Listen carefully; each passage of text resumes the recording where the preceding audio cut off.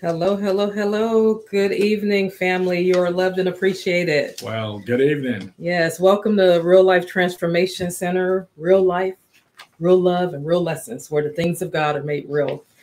So, since Don and Charlene, we came to give you a little kingdom push. This is our Sunday night. We try to connect every Sunday and every Tuesday just to make sure we keep ourselves transformed, renewed. We've been talking about transforming of the mind. So we wanted to go back on a topic that we were talking about, right? Yeah. Distraction. And the title of it is Full of Trust and Free from Distraction. So that is what we're going to be talking about. So go right ahead, DJ. You said full of faith and free of distractions. Yes. Because there's so many distractions that are going on right now. We know what's happening in the world today. And it's so easily to be distracted.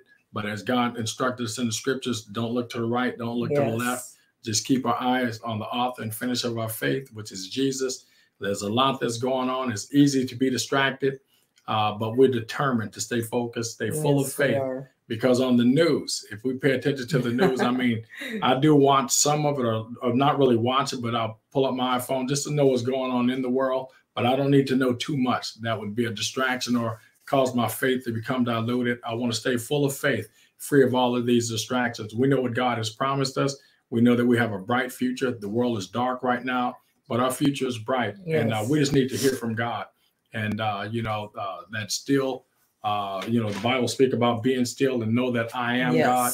And we just want to, be still in our inner man and let God speak. Let's get directions from him, not from the news. Yes. I do not want, it's good for us. And we talked about that before, you guys. It's just when you're constantly bombarding yourself with the noise of the world, you become what you think about all the time. So if you constantly are thinking about how bad things are, then you become what you're thinking about. Remember, what's impressed is expressed. So what you put on the inside of you in abundance comes out of you. So we want to really just be careful. So we're just going to encourage you tonight about being free from distraction. So want me to start? Javi, we just go. Yeah, go ahead. You go. All right. Yeah. No, you said you want me to. I thought you were ready to go. So. But anyway, I just look at the scripture in Mark chapter 11 where it talk about have faith in God. And one translation, I believe, or on the margin of the King James, it talks about having the God kind of faith. And we know the God kind of faith speaks. God speaks. Have faith in God. For verily, verily, I say unto you, whosoever shall say unto this mountain, be thou removed and be thou cast into the sea, and does not doubt in his heart, but believe that those things he says will be done, he shall have whatsoever he saith, or continue to say. Yes. So what are we saying? In this time right now, what are we saying? Are we believing the report of God? Are we believing the report of the Lord? Or are we believing the report of the news? And so that's what I'm talking about. Don't be distracted from what God is doing, what he's saying in this time. And it talked about the God kind of faith, the faith that speaks. I think about how Jesus stood up on the boat and he began to speak to the winds and the waves. He spoke to the storm. He said, peace, be still. It appeared to only be a word, but the disciples recognized it was more than a word. They realized that the winds and the waves laid down and obeyed Jesus. He spoke the word. Speak the word only. He said, he spoke to the winds. He told them to be still. And a great calm, the Bible says there was a calm, a peace that came over the ocean, everything just still. And they were amazed. They were wondering, what manner of man is this? That even the winds and the waves, they do obey him. And so what I'm saying, that's the God kind of faith. The God kind of faith speaks. And so what are we speaking? We're faced with a storm today, with this COVID-19, this pandemic. We're faced with this storm, with the riots on the street. And our country probably will never be the same. Right. But my point is, what are we saying during this time? We're speaking to the storms because Jesus said everything that he did, we can do also. Mm-hmm. I thank God for the fivefold ministry gifts. To some he gave apostles, prophets, evangelists, pastors, and teachers for the perfecting of the saints, that we're to be mature, would become a mature people so we can be busy, do the work of the ministry. Yeah. And so, but my point is, we have to do the work in faith. Yes, amen. And I just, when you're talking about faith, I think about Father Abraham, and I believe it's in John 4:20, and it says, he staggered not at the promises of God through unbelief, but he was strong in faith, giving glory to God and being fully persuaded that what he has promised, he too is also able to perform. So he staggered not. Check yourself and make sure that you are staggering not. Because a lot of people are staggering because of the distractions. Right. At the promises of God. God is promises things, but we're beginning to stagger, to draw back, to shrink in faith. Yes. But he said he staggered not at the promise of God, but he was strengthened in faith. Yes. Giving glory to God. Believing that what God had promised, he was also able to perform. And so.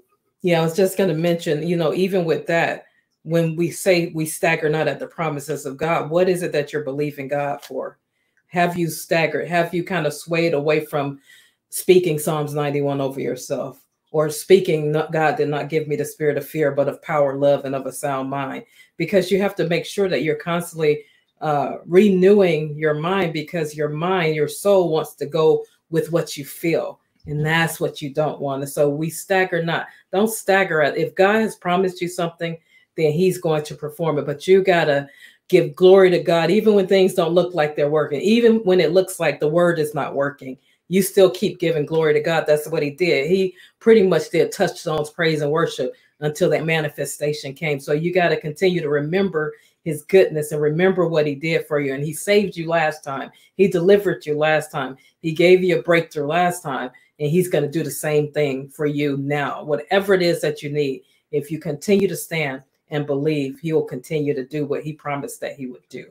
And God is telling us not to doubt, but believe. Yeah. And we're not trying to be like we have super faith. Everybody's faith is challenged. Yes. I'm talking about this. No matter how great your faith is, trust me. And you know what I'm saying is true. Satan will come to challenge your faith. Yes. And it's a fight. The Bible tells us to fight the good fight of faith. Mm-hmm. And the reason it tells us to fight it because it is a fight. Yes. It can be a fight to stay in faith. And so we're not trying to be, super saints and all that stuff, because all of our faith is challenged, or there'll be times when it will be challenged. But we're just saying that we have nothing else to stand on but the word of God. I heard someone say everything is going down except the word of God. We can stand on the word of God. Yeah. And the Bible said, in all of your getting, get understanding. And I like to say it this way. I heard someone say it, get the word of God underneath you and stand on it. Don't let the enemy back you off of it. Stand on the word of God. Even in the midst of these dark times, you may not have the answers, but our confidence and trust is in God. Our hope is in God. We know God has the answer. And I just believe that there are some things God can not, I believe he's already, everything is finished from the he started from the end. That's right. Not started from the beginning. Everything is already finished, but we have to receive it by the hand of faith. Yes. And so even in these dark times, I believe there's some innovative ideas that God is dropping from heaven that could cause us to overcome this onslaught of the enemy. Mm-hmm. And so, because again, we know that the world is a dark place, and hey, it's going to get darker. But for the Christians, we have a bright future. And I just believe God, in the midst of all that we're dealing with, our future is bright. Yes. Amen. I agree with you. I was looking up the word distraction, and it says actions that move us away from what we really want or what we really are setting out to do. So actions, those things that cause you to move away from really your destiny. That's what I thought about it. I thought about, what are those things that's causing you to move away from it? Is it worry? Is it self-doubt? Is it unbelief? What are those things that's causing you to move away, to pull you away? Oh, it's on Facebook because you're on Facebook all the time. Oh, it's, you know what I'm saying? Mm-hmm. All of those things that distract us, and that, oh, I want to watch this program. And no, you don't have time to be watching no program. You want to start hearing from God and see what it is that he needs for you to do. So anything that pulls you away, there are actions that move you away from what you really want, or just say your goal. And then what we want to have is traction. And the definition of traction is actions that move you toward what we really want. And I think Don gave a great description of the traction that we need for our assignment, which is to trust in God. We got to trust in him. We got to hold fast to our faith, because everybody's faith will be tested and challenged. Yes, our hope is in God. Remember that. Don't ever forget it. And I mean, I don't believe you will, but sometimes at certain moments, in that particular instant, we can forget that fast. Yeah. But our hope is in God. Paul said, follow me as I follow Christ. Mm-hmm. The Bible said, cursed is man who put his trust in man. Right. Our trust is in God. And so no matter what is happening, we still trust God no matter what it looked like, because God is bigger than what we are experiencing. Yeah. And so, but if you just trust God, he can bring you out. He can navigate you to victory. And so, I think about the story of David and how this giant, again, there's a giant in the land and he's defying the armies of God. Yeah. But Joseph, who just trusted God, he wasn't out trying to be a big success or somebody special. He was on the backside of the mountain feeding David. sheep. And what I say, Joseph? Yeah. Okay, thank you for correcting me. It wasn't Joseph, it was David. Thanks for the correction. Y'all wasn't going to trust nothing else I said, But it was David. He's just, wasn't trying to be nobody big or nothing special. He was just being obedient. He was being faithful with his assignment, feeding these sheep on the backside of the mountain. Yes. But there was a giant who was the champion of the Philistines, who would defy the armies of the living God. Right. And you know the story. I won't go through the whole thing, but David stood up one day and said, no, we're not going to take this. And he began to speak some words. The Bible talked about the God kind of faith, the faith that speaks. He began to speak. He knew that he trusted in God. He trusted God. His hope was in God. I think I'm paraphrasing. He said something to Goliath, how Goliath trusted in his sword and his spears and his armor, his shield. And he said, but I trust in God. But he pulled out a sling and a rock, but still his trust was in God. But God gave him a sling and a rock to defeat Goliath.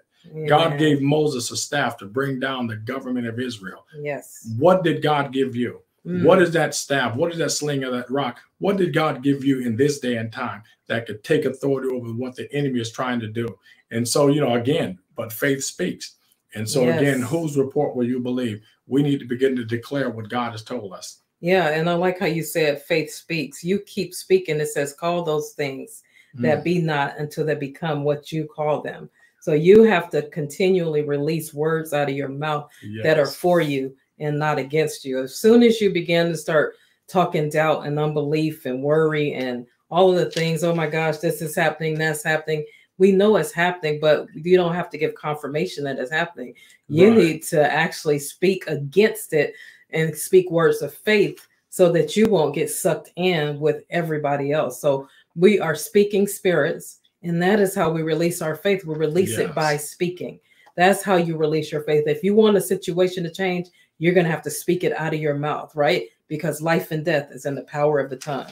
And those that eat it shall, what is it? Those that love it shall eat the fruit thereof. So you have control in your mouth. So be careful what you shoot out of your mouth. Amen.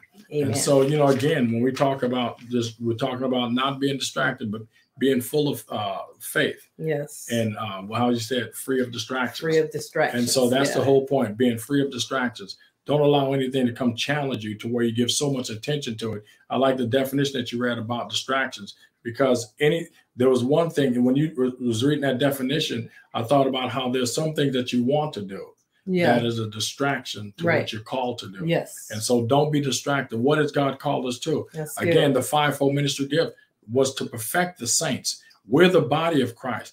The body was one body, but there's many members. And I like to say it like this. If there's one body and many members, then there's many gifts that God has set in the body. Yes. And so what is your gift that you could bring to this planet that would be an answer for humanity? Because all of creation is groaning, waiting to see the manifestation of the sons of God. You are a son of God.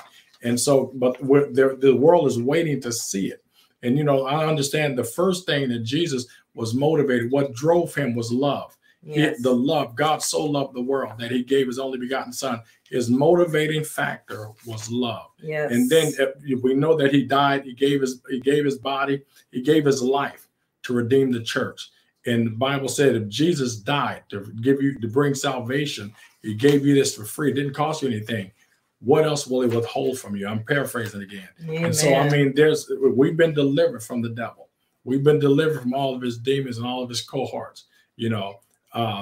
There's no situation that could come along that God cannot deliver you from. He's already planned a way of escape. Even for this, what we're dealing with now in this time, this virus, God has already planned a way of escape. Yeah. And so my point is, let's trust God. What is God saying to us right now? How do we combat this thing? What do we do?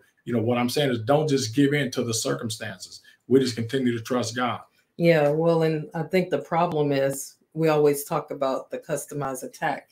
There's so many people that talk about what's going on, but we never. So we have a lot of faith for the attack. We got a lot of faith of what's going on around us. But when it comes to the customized escape, because God promises that he would give us a way of escape. So we believe that there is a customized escape. Right. Just like there's a customized attack, there's a customized escape. Right. So if you don't build your faith up for customized escape, then you'll continue to have the customized attack, because what you pay attention to, that's what you get. So I'm like, okay, Lord, where's the escape at? That's where I'm building my faith up. What is it that you want me to do? How do I get out of this? Yeah. There is an escape. Yeah, because there's an escape. Now we got to spend time and figure out what it is that he wants for each and every one of us individually. Yes. But there is a way of escape. So we want you to build your faith for the escape versus the attack. The attack is a given. Many are the afflictions of the righteous, but God delivers us out of them all. See, there's many things that are going on around us, but there also is a way of escape for every situation that you're in. Right. Amen. Right. And so you said, many are the afflictions of the righteous, but God shall deliver you out of them all. Yeah. So all means everything. Every attack that could ever come against you, God will deliver you out of them all. And then it says, a man that's born of a woman is of a few days are full of trouble. But then it says, a man that's born again overcome them all. Yes. You know, many are the afflictions of the righteous. But, you know, God didn't stop there. You know, what I'm saying is, no matter what you're afflicted with, no matter what's going on in the world today, God has promised to deliver. Yeah. And so, again, our trust is in him. It's not in what we see or somebody's limited understanding.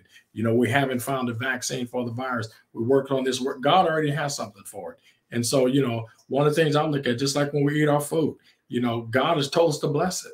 You know, and one of the scriptures I love to use, blessing my food. Thank you, Father, for taking sickness and disease from the midst of me. Thank you for blessing my bread and water. Yeah. And I believe that's good enough. If we've been to speak the word of God and believe it, if there was any sickness and disease on it, I believe God could take it away from the midst of you. I believe God can bless your bread. He can bless your water, even in these times that we're in.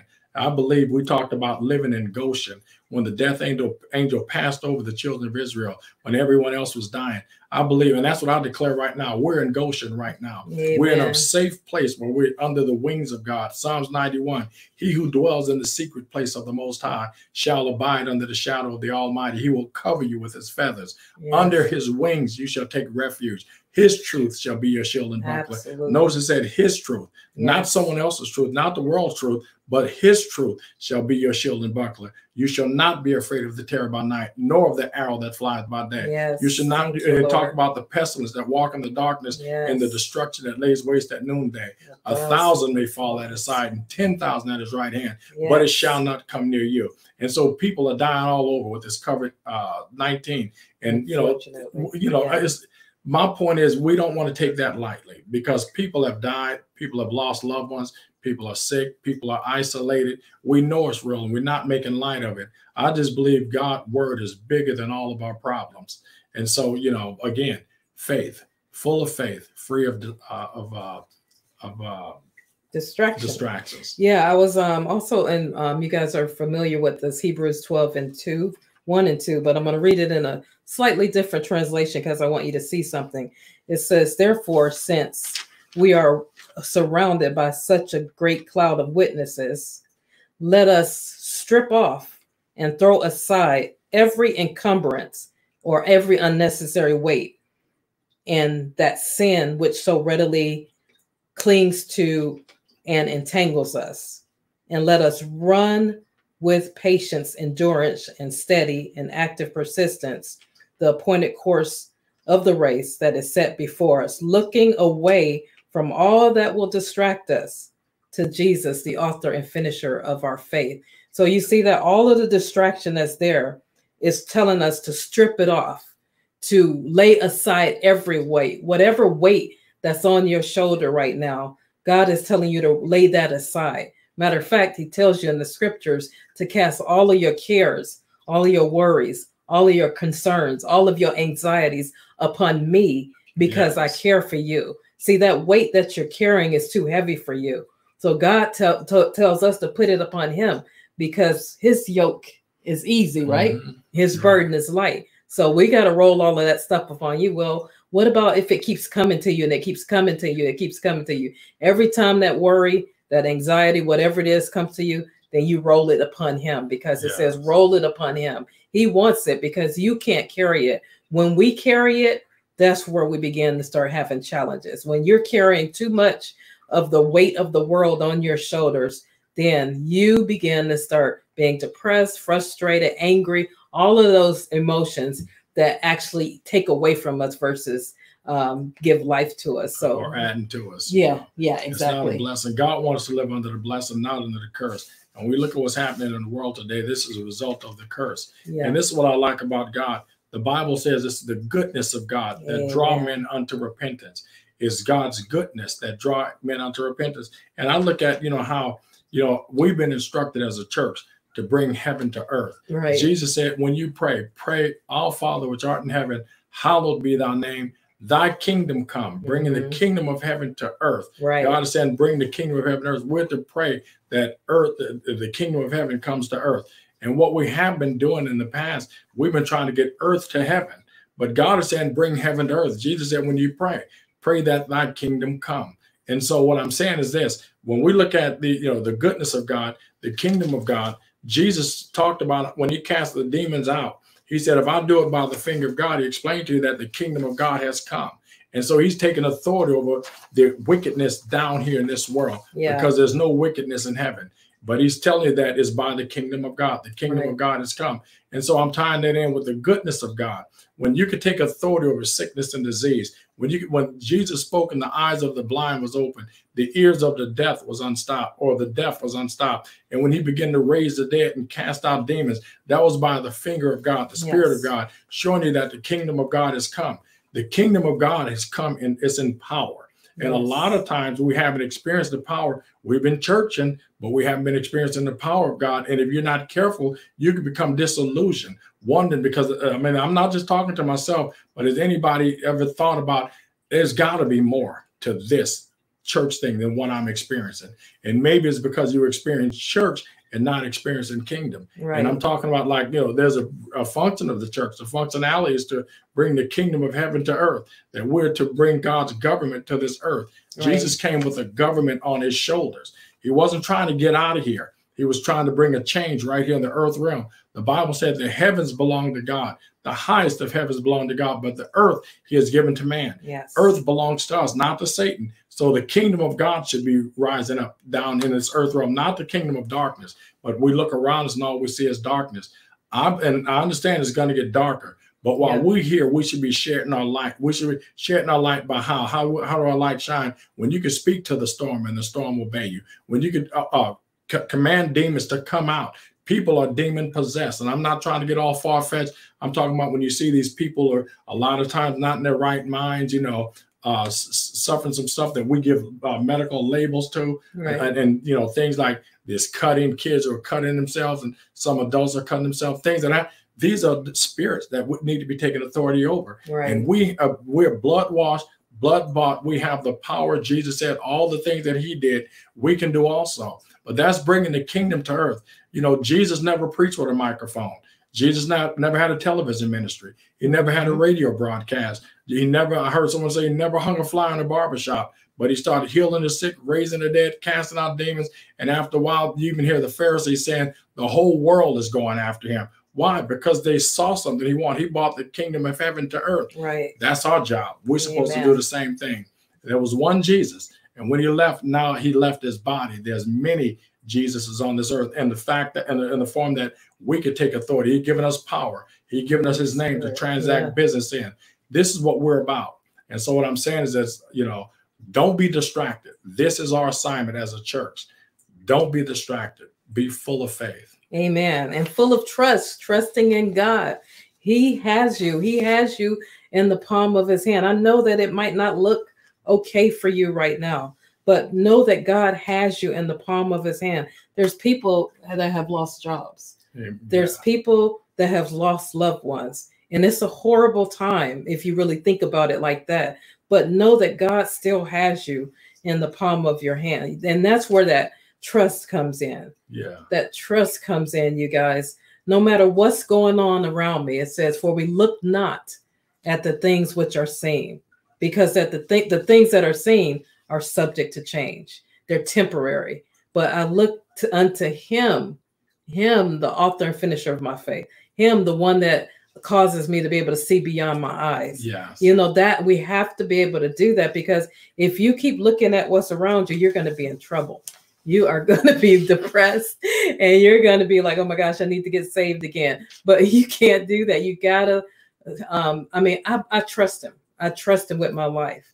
I trust him everywhere that I go with my life. You got to have that kind of trust, that knowing that he hasn't brought you this far to leave. And I love what you said about the kingdom. Yeah. You know, because I'm sorry, go ahead. No, because we need more of that to manifest. We need more. Jesus came to bring power. Paul said, my preaching was not with enticing words of man's wisdom, but in demonstration and in power. And much assurance that you knew what manner of man stood among you.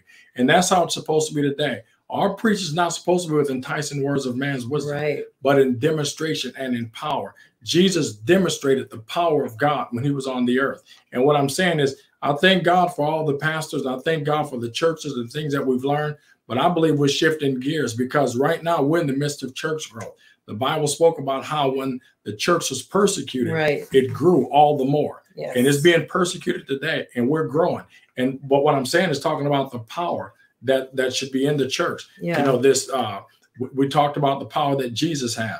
This power, this love of God, this goodness of God that draw men to repentance. When they see people getting set free from all these bondages, you know, from alcoholism, from drugs, and, you know, wayward kids coming back home, and people coming back and repenting, it'll get people into the kingdom.